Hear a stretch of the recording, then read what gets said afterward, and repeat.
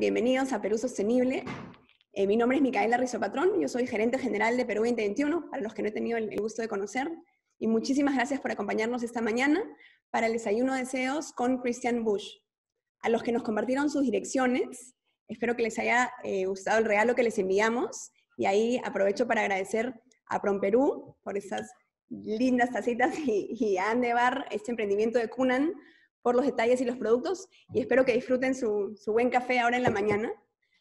También en este paquete recibieron una cartilla, ¿ya? Les pido que la tengan a la mano, es esta de acá, y las personas que no recibieron este regalo, le habíamos enviado un correo para que la puedan imprimir. Igual, si no se ha podido todo bien, tengan un papel blanco a la mano con un lapicero. Ese es mi único pedido. Y la tarea que vamos a hacer luego la van a poder acceder a través de ese código QR que sale ahí en la pantalla. Con su celular toman una foto y les va a llevar directo al link a donde tienen que estar. ¿Okay? Y eso lo veremos al final de la sesión. Pasamos ahora al desayuno. Bueno, esto es parte de las actividades de Perú Sostenible. Y antes de comenzar, me gustaría compartir con ustedes unas recomendaciones. Lo primero es pedirles que nos aseguremos de que tengamos nuestros micrófonos apagados para que fluya bien las exposiciones y no tengamos interrupciones. Y si tienen buena señal, sí creo que es súper importante que prendan sus cámaras, por más que estemos con cara mañanera, pero creo que es muy importante vernos los ojos en estos meses de distanciamiento, ¿no? Es algo que hay que fomentar para sentirnos más conectados. Rápidamente les voy a repasar la agenda de hoy. Lo primero, voy a presentar a Aldo Ferrini, que es copresidente con Selma Acosta Rubio de Perú Sostenible, y Aldo va a presentar a Christian Busch. Christian nos va a exponer por 20 minutos. Recuerden que esto va a ser todo en inglés. Y luego tendremos un diálogo entre Christian, María Julia Sanz, directora de Asuntos Legales y Corporativos de Bacus, y Juan José Córdoba, que es gerente general de Textil del Valle. Y luego tendremos un espacio de preguntas y respuestas con ustedes también. Lo ideal es que, para que seamos igual eficientes con los tiempos, tengamos las preguntas por el chat. Todo el tiempo pueden ir comentando por el chat y Aldo las va a ir recogiendo y yo también lo apoyo por detrás con eso. Y al final nos tomaremos 5 minutos para cerrar la sesión con este ejercicio que les comenté con la cartilla. ¿Ok? Bueno, ahora sin más preámbulo me gustaría darle el pase a nuestro anfitrión de hoy, Aldo Ferrini. Aldo es gerente general de AFP Integra y uno de los presidentes de Perú Sostenible. Muchísimas gracias por estar, que sea una excelente mañana. Aldo, todo tuyo. Gracias Mica. Creo que muchas fotos para el rol que me toca hoy día, pero bueno, se agradece. Bueno, les cuento que hemos estado, y este es el tercer día del evento, y la verdad que los expositores que hemos tenido han estado espectaculares. En la conversación hace unos minutos hablaban de que los videos están colgados, realmente vale la pena verlos, y si tienen tiempo después de este desayuno virtual, les recomiendo muchísimo la primera presentación de John Elkington que sigue en el programa. Pero vamos directo al punto. Hoy día nos toca un desayuno con Christian Busch. Christian es un experto y líder mundial en innovación y emprendimiento, y le ha metido en su carrera mucho énfasis al propósito. Y la verdad que en muchas de las presentaciones que hemos visto en estos días, el propósito ha sido parte central, el propósito que pueden tener las empresas. Christian es director del programa de Economía Global en NYU y es miembro invitado docente del Laboratorio de Innovación y Co-Creación en la LSE, en el London School of Economics, donde se dedica a desarrollar modelos de negocio sostenible. Además, es cofundador de Leaders on Purpose, donde trabaja para introducir y meterle fuerza al propósito de las empresas. Y, no menos importante, y nos va a hablar de eso también, es autor del libro The Serendipity Mindset. Sin mucho más preámbulo, welcome Christian. It's a pleasure for us, for you to join us, and please start with your presentation. Muchas gracias, Aldo, and buenos días a todos. It's wonderful to be here with you today. I used to work in Mexico and then later on briefly in Chile and Peru, so I feel very nostalgic being here with you, and I'm really looking forward to a wonderful conversation later. And I also hope that we will get to meet in person at some point once the world opens up again. For now, I'm very excited to be here. Thank you so much, Micaela and team and Aldo, for bringing us together. with such a fantastic group of leaders who are shaping so much. So I'm really looking forward to first giving a small presentation, and then I'm a big believer that a lot of the knowledge usually is in the room, so also that everyone shares some of their insights.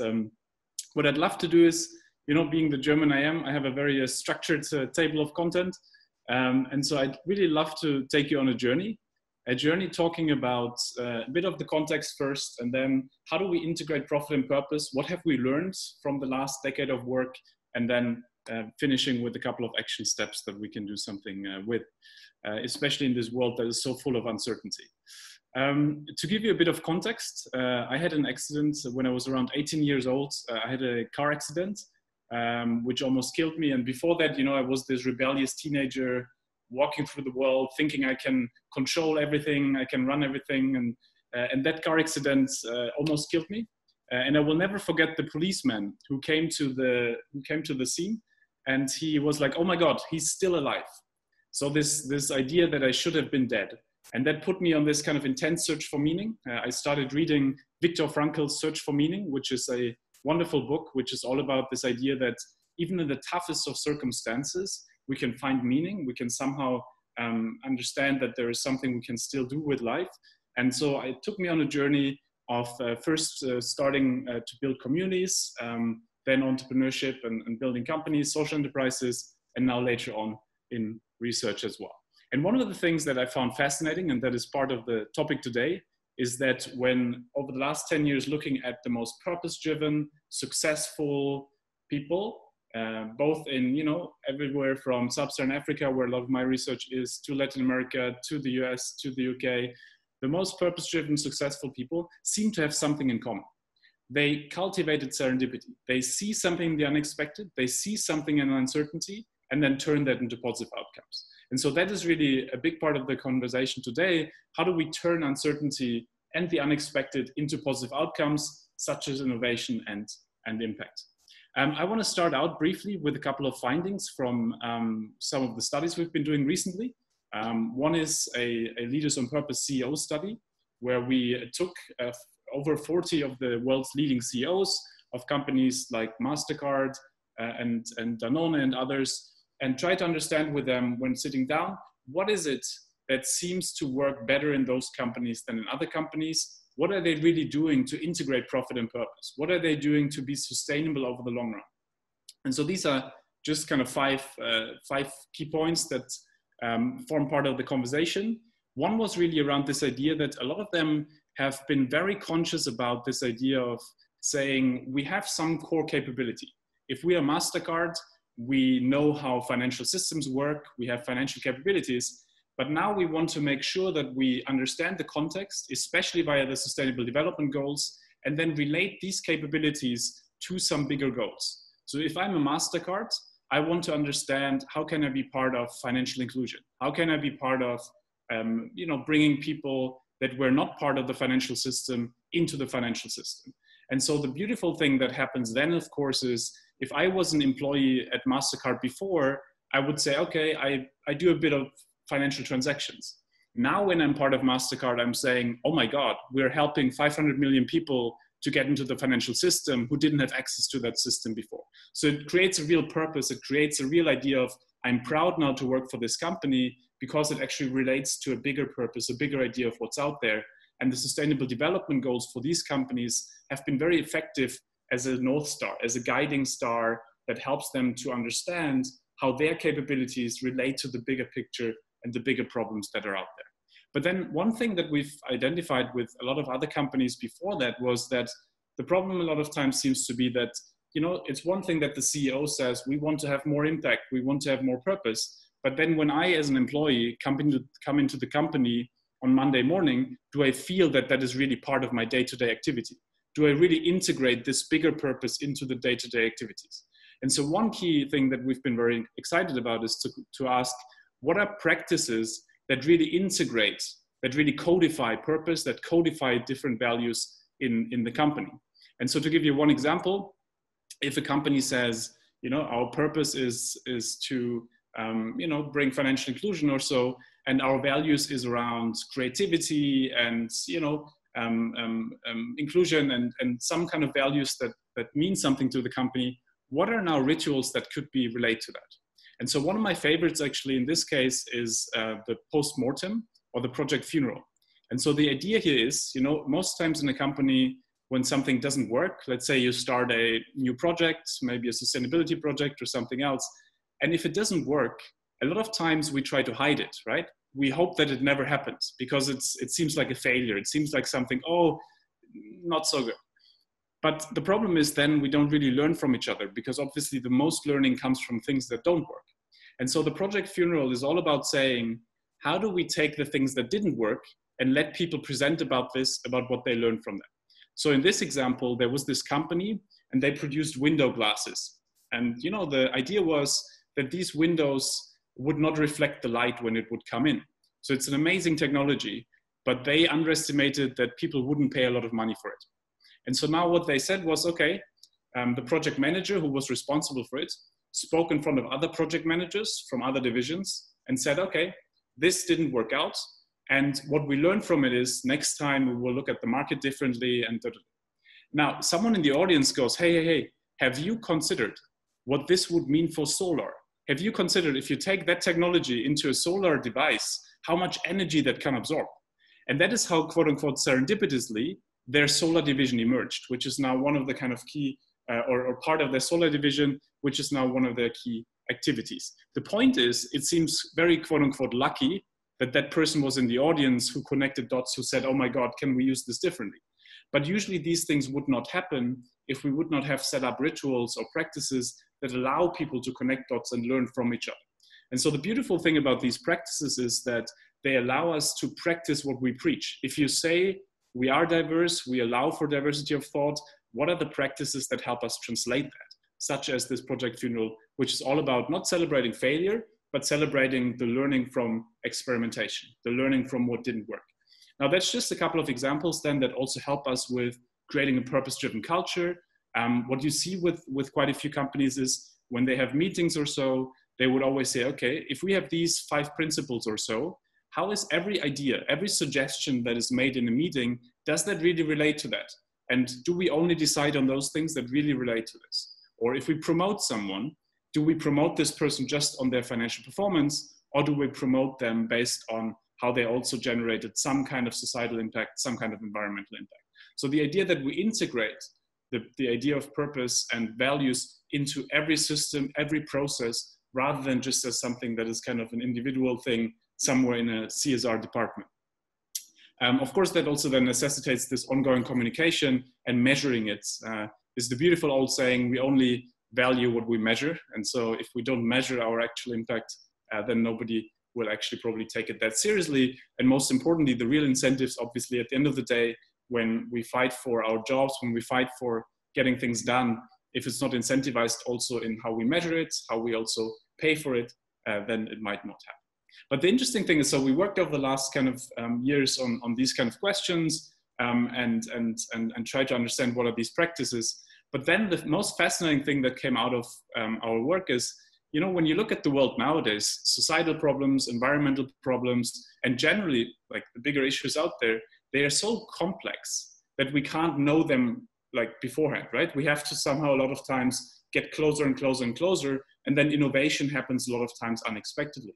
But also more importantly, that throughout history, the most interesting things, most innovations, most inventions have usually come out of unexpected things, right? So I'll give you a couple of examples here.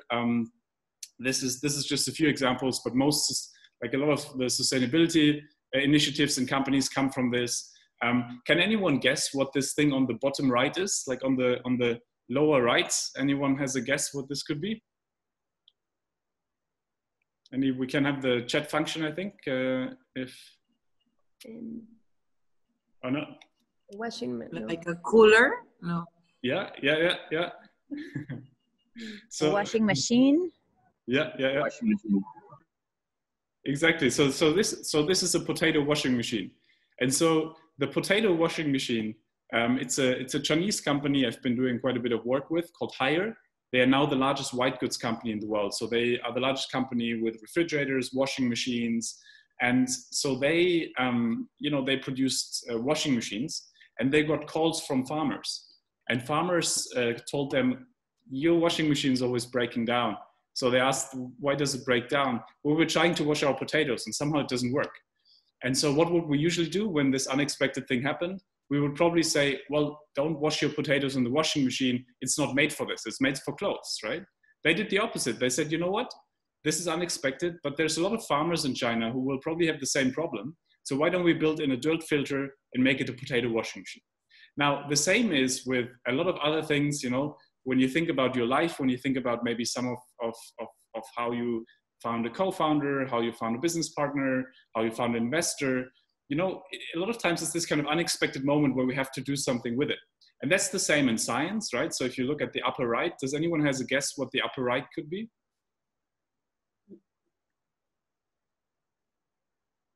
That's a good sign. It's a very good sign usually to not, yeah.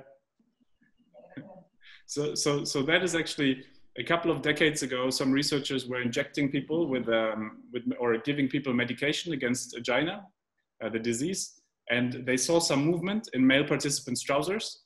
And what would we usually say? We would say, oh my God, that's embarrassing, right? That is unexpected. That's a bad side effect. Oh my God. They did the opposite. They said, you know what? That is quite embarrassing, but a lot of men might have a problem in that department. So why don't we? Viagra. Exactly. Well done. And so this is how Viagra evolved, right? Viagra, like most other kind of inventions, innovations, emerged unexpectedly because someone saw something in the moment and then connected the dots to some bigger outcome. That's also the same, how you might have met your love partner in a coffee shop or someone else at a conference. It's not only about running into someone, it's about doing something with it.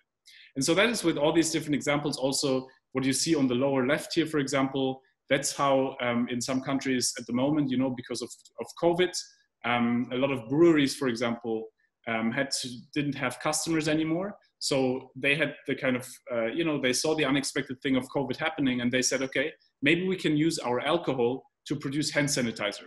And so that's how unexpectedly hand sanitizer company emerged out of breweries, because they say we have to use our capabilities in unexpected ways because there's new kind of problems happening out there. And so the point here is when we mapped different types of ideas and stories and so on over the last years, what a lot of them have in common is that they are the product of serendipity. Like usually when we talk about luck, we talk about this kind of quote unquote blind luck, right? So inheriting something, being born into a good family or whatever it is. But serendipity is really about this smart luck, about the active luck where we have to do something about it. All the examples I just mentioned have some kind of trigger, right? There's some kind of situation happening where in the case of Viagra, some kind of movement that happens. In the case of the brewery, COVID happened. In the case of the project funeral earlier, there was this kind of project that didn't work. So that's some kind of trigger that is happening. But then we need someone to connect the dots. We need someone to say, oh, this event actually, I can relate to something else. And by doing this, we make an accident meaningful. We imbue meaning in an accident. And by doing this, we can then lead to a positive outcome if we have the tenacity, if we have the grit to actually go through and do something with it.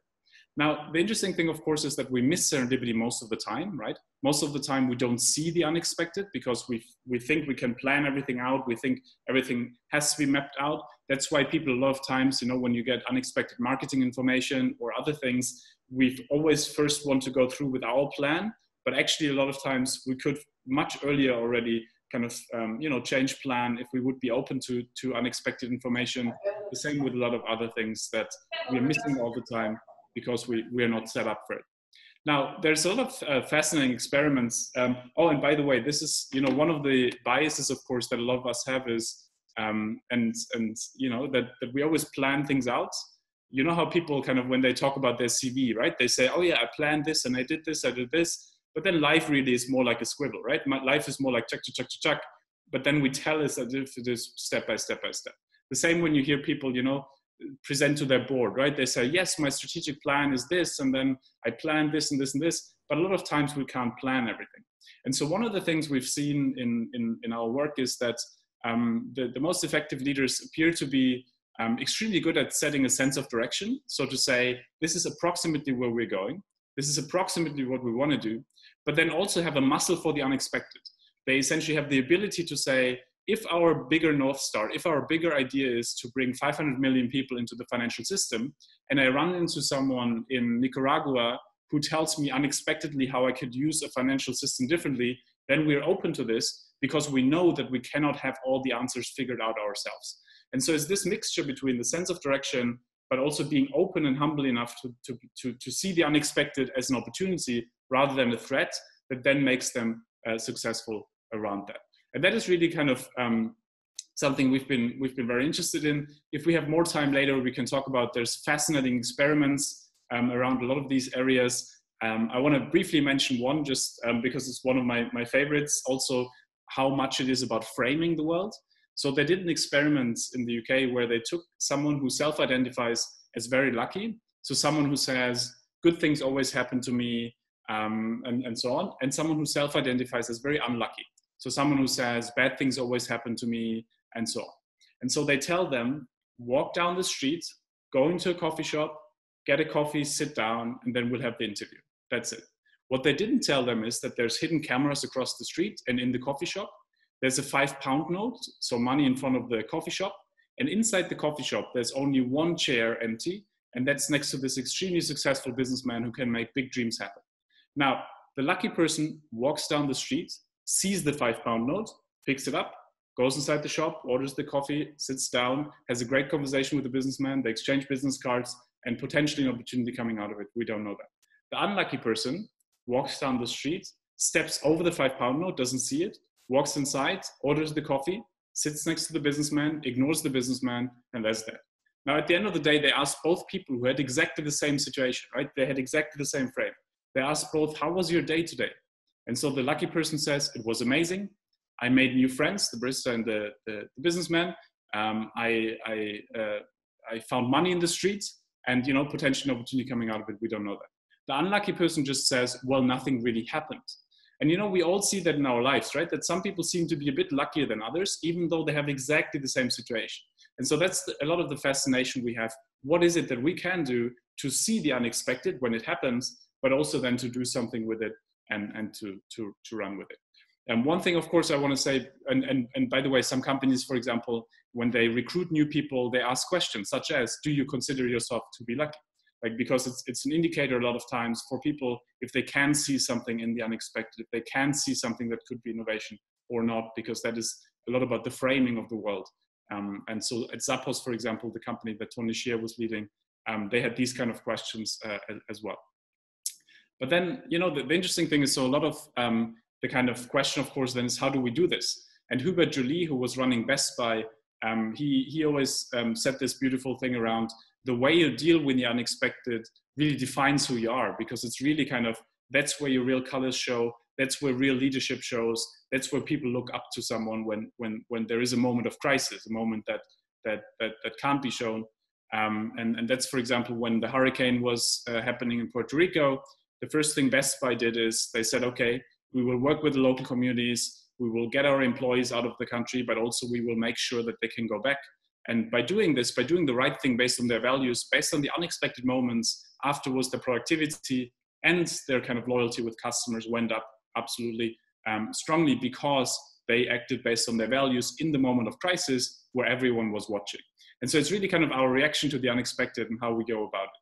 Here's a couple of ideas. I mean, for the sake of time, I won't go too deep into it, but I just wanted to share a couple of practices that we can use as individuals, in our teams, and then also more broadly in companies, to create a culture that allows for serendipity, that allows for unexpected things that then help us to have more innovation and to solve these kind of different issues. One is really about asking questions differently. We tend to ask, what do you do? And on all these questions that put people into boxes and situations into boxes, and then it's very hard to break out of these boxes. And that's the same of how we structure departments, right? If you are a company, for example, that is focused on tomography, so like a particular way of solving a health issue, and you have a tomography department, now everyone in the tomography department will only think about solutions that are about tomography, right? Because that is how the department is called. But if you recall the department and say, or rename the department and call it precision diagnosis, you still have the same idea that you're focused on diagnosing things, but now it's not only about tomography. You could now also think about, oh, maybe there's completely different ways of how we can fix the same problem. That's the same with the way we ask questions. If we ask them very narrowly, we don't give people the opportunity to actually have broader answers to that. That's also the way of how we answer to questions, right? I mean, I'm a big fan of this amazing entrepreneur in London, Ollie Barrett. If you would ask him, what do you do? He would not just say, I'm a business person or I'm an entrepreneur. He would say, I'm a tech entrepreneur, but recently started reading into the philosophy of science, but what I'm really excited about is playing the piano. And so what he's doing here is he's giving you different hooks where you could be like, oh my God, such a coincidence. My brother is a philosophy of science professor and we're working on a new project. You should cope up with this person. Oh my God, such a coincidence. Our company just started hosting piano matinees. We should have you with us. The point is that we can use every conversation, every situation to see different dots, to see different hooks, where then we allow the other person to connect the dots. And that's the same like with this project funeral example I mentioned earlier. The more we can give people excuses for them to connect the dots, the more it is likely that some quote unquote coincidence can happen and some kind of thing that connects the dots before us. That's really about this idea also looking at mistakes or crisis differently, finding meaning in those kind of situations.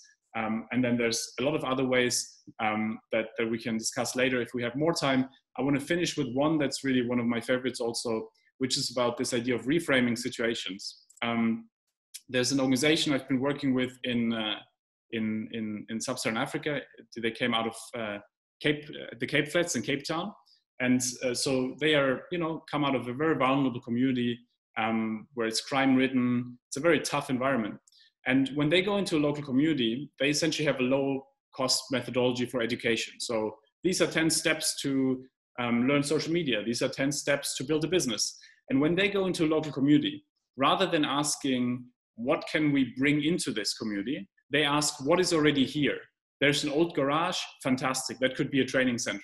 There's a former drug dealer, fantastic. That person has an amazing social capital, is probably extremely creative. So if we can turn them into a teacher, they will bring a lot of other people in. The point here is that it's reframing a situation from resource constraints, this idea of we need a budget, we need this, to a situation of saying what is already here and how do we make the best out of it. So if they organize an event, for example, instead of just saying, I need 50 chairs for my event, here's the budget I need, they say, no. First, think about it the other way around. 50 chairs, do you really need the chairs or can you have people sit on the floor? If you really need the chairs, is there a restaurant next door that could borrow you the 50 chairs? And only if you say no to all these questions, then you are allowed to have the budget with the things. And the beautiful thing is we've applied that in a lot of different companies when it comes to purpose-drivenness and so on. And the beautiful thing is people then rethink their budgets and become so much more creative because they get away from, I always need these resources to solve a problem, to the idea of a lot of the resources are already here. We just have to reframe the situation and look at those differently.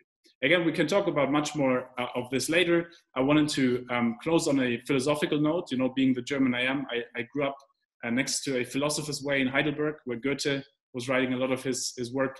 And Goethe had this beautiful sentence around, or this beautiful idea around, if you take someone as they are, you make them worse. But if you take them as who they could be, you make them capable of becoming who they can be.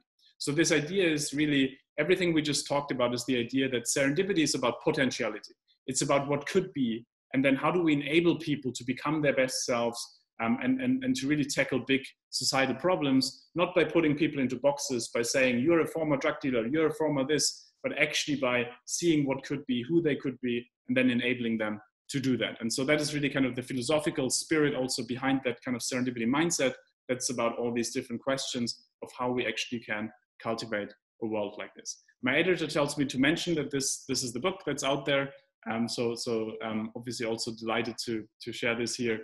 And thank you so much for being here. Thank you so much for the invitation.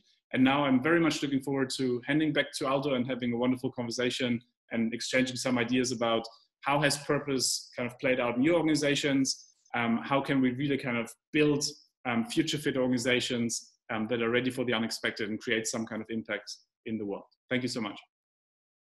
Thank you, Christian, very much for your presentation. It's really, it's kind of a simple thing. It's like either you see the glass half empty or half full, but even though this is kind of obvious, it's hard to see it half full. So you need to practice. I mean, you need to change your mindset to really see it half full. So now we are changing to a dialogue. It's not going to be moderated, so it's going to be a dialogue between Christian and Juan José Córdoba. Juan José Córdoba, he's the general manager of Textil del Valle, and between also Maria Julia Sáenz, she's the legal corporate affairs director at Bacchus. So with no more introduction, please go ahead with the conversation and the dialogue. And please remember, you can send questions through the chat so we can make them after this dialogue. Thank you. Thank you so much, Aldo. And yeah, it's such a pleasure to have Maria Julia here and Juanjo, two exceptional leaders in Peru. It's essentially two questions to get the conversation started. And I'd love to start with the first one, which is really, you know, a lot of times when we talk about purpose, when we talk about impact and so on, it's a lot of times disconnected what the leadership says from what actually happens in the day-to-day practices of people. And so the question really is, what are two practices or initiatives that you've employed in your company that effectively help purpose or kind of societal environmental impacts to drive that in your companies? Maria, do you want to start maybe? Thank you, Christian. Yes, I think the first practice that I have is basically reminding myself and my team who we are and what we are here for. If you think about the purpose of our company, we say that we have the purpose of bringing people together for a better world. And the question is how this purpose is my purpose as well. As a person who actually try to bring people together or share joy, basically with love, or in other words, in my case, talking about abundance and how you can actually talk about abundance if you don't have a heart, loving yourself and loving others where you work with. So the practice here with the team is always remember who we are and what we are here for. And then share if we have the same vision when we are doing our work every day. My role is really mixed. I have hard commitments related to legal and compliance things. And the other ones that I say always is the hippie way, that you actually sharing the purpose with sustainability goals and all the things that we're doing in crisis and not in crisis. So how we can mix this role with this sense of purposes, that we always get together and say what we did this week or this month to connect with myself and with the purpose of the company. Which takes me to the second practice that I have, is the surprise for the biggest mistake we made. And the one who wins the prize is not for the mistake, but for the lessons we learn, how not connect our day-by-day practice with our purpose, the individual one and the corporate one. So I found this practice, the second one, it's very interesting, because the deeper we go to this number of lessons to win the prize, we actually can learn how we can be close to our purposes or away from that. So that's basically simple things that I found myself doing, and my team actually appreciated. Yeah, I love how actionable those are. Thank you so much, Marisol. And that's such an interesting prize that you have. Thank you so much for sharing. I can imagine how it's always a beer, you know. You really love beer, so everything gets easier then, right? But, yeah. Excellent. Thank you so much. And Juanjo, what are your practices? Juanjo, you're in mute. Sorry. You're on mute. Yeah. Mm-hmm. Sorry. First, we have to create awareness throughout the organization, our clients, of the impact we generate. Nobody in my company had any idea that our industry consumes 50% of the water in the planet, emits 10% of CO2, produce 12% of wastewater and 5% of solid waste. We have a big challenge to transform in the way we're doing the things. So The other key that we use is to know that all the 3,000 workers that we have in the company have to know and be proud of the projects we did in our factory. Today, we generate 50% of the energy with solar panels, and we process 40% of the water with a microfiltration and reverse osmosis plant. The important thing here, I think, is that we must move with all the companies, with all the workers, with all the world, from the theory and ideas to the action and the implementation. And that is the way that we are doing now. Mm-hmm. Thank you so much, Wanda. And that's super interesting also in terms of, you know, maybe coming directly to my next question there in terms of what is the one thing that you learned you wished you had known before you started your exciting journeys? I was thinking about just to choose one from many things that I learned in these 25 years of experience that I have. And actually it's a simple one. And I think it has to do with my gender probably, because we women tend to be ready, 100% ready for the next step we wanted to pursue. And we are always at the beginning, at least in my experience, are waiting to be chosen by somebody else. Probably somebody else who's actually making decision for you without asking you. So I really would like to know before that I don't need to be chosen, that if I wanted to pursue an opportunity, maybe I'm not ready 100%, but I will be in the process, because we're learning in the process by actually committing some mistakes. So if I have something that I really choose, that I don't need to be chosen, that I don't need to be full ready for something else. Yeah. That's beautiful. Thank you so much. That's also very, I think that's beautiful, you know, when you have quotes afterwards for like a nice Peru sustainability quote. I think that sounds like a beautiful quote to put on a sign, no? So thank you so much. Thank you. Yeah, Juanjo? Yeah, like Maria Julia, no? Unfortunately, the textile industry is the second most polluting industry in the world after the oil industry. I think before I start this journey, I would like to know more about how to minimize the impact of my company in the environment faster. To lose the fear of transforming, to convince the board and my organization more faster to take the way of sustainability as a competitive advantage, and to do the most sustainable textile company in the world. To convince me that sustainability is a synonym of profitability. That is very important. Believe me, we can all do it. It's just a matter of making up our minds and being patient. Everything comes in good time. So for me, the most important thing here is because I live that, because I think that Textil del Valle want to transform first the people of our community and also the sector here in Peru. But the sustainability comes with profitability. That is important, and I was afraid when I initially this way, but then when you take the correct way, you are convinced that that is the way. So let's do it, and I invite everyone to go in that way.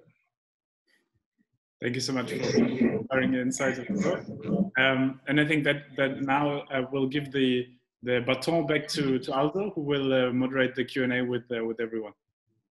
Thank you so much, Maria Juárez and Juan. Thank you. Thank you, Chris.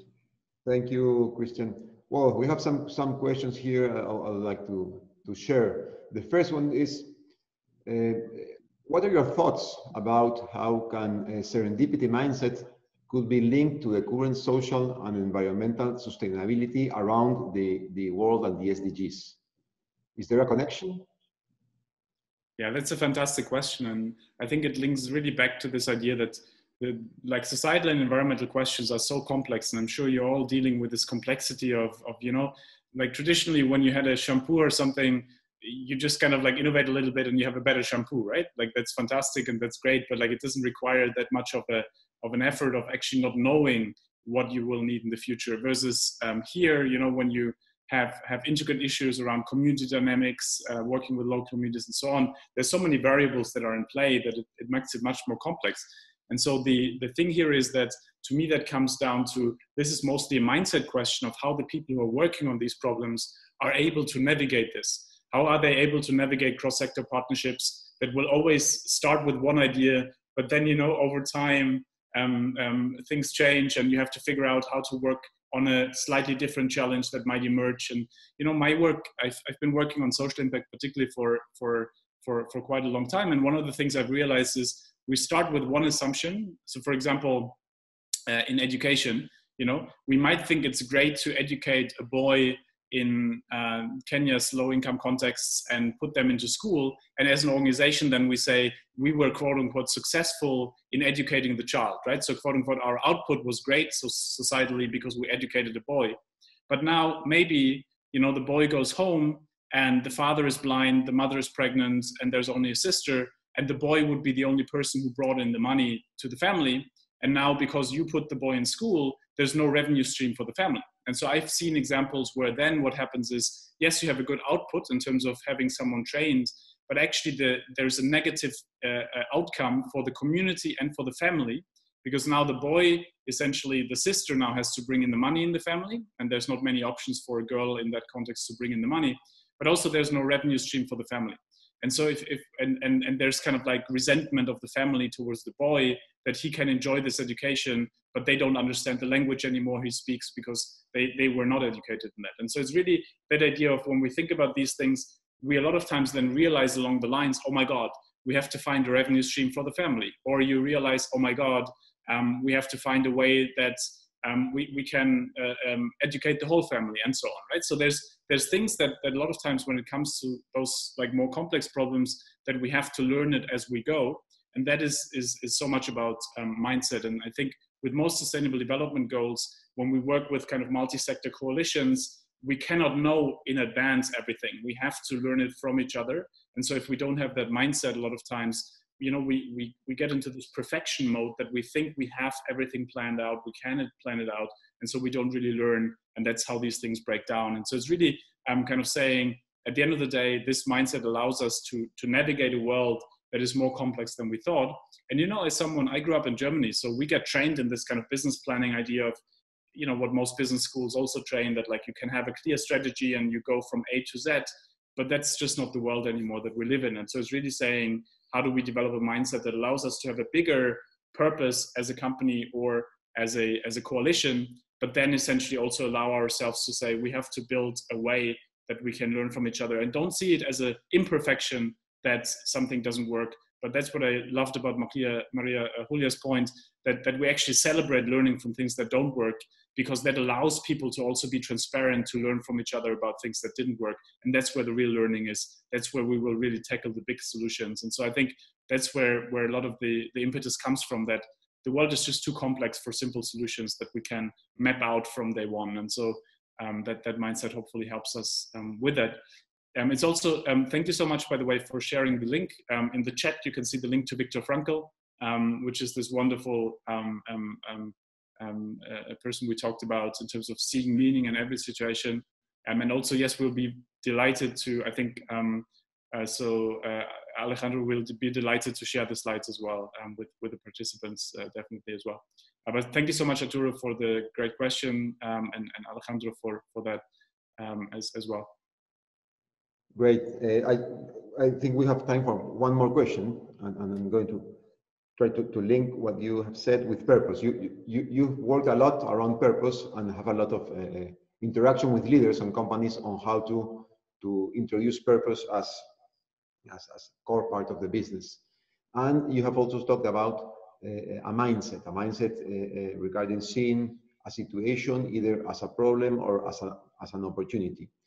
What two things from your experience should CEOs or leaders do more, and what two things should we do less in our day-to-day?